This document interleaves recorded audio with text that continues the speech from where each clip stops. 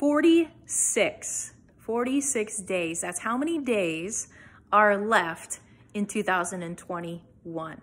My question to you is, for you to end the year feeling super confident and super capable and super proud about how you showed up for 2021, what would need to happen between now and the end of the year?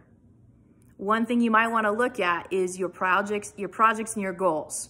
So which project, which goal would really, if you were to prioritize it and complete it and crush it between now and the end of the year, which is about 6.5 weeks, if you were to do that, which one would leave you feeling the most confident? Which one would give you the greatest benefit in your career, at home, with your personal health? What is that one that you really, really want to crush?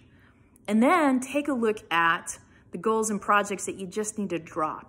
And maybe you'll pick them up in 2022, but for you to thoroughly enjoy the next 6.5 weeks through the holiday season with coworkers, with strangers, with family members, for you to really, really enjoy the season while accomplishing your #1 goal or task, what project, what goals do you need to drop? Do you just need to be done with for the next 6 weeks?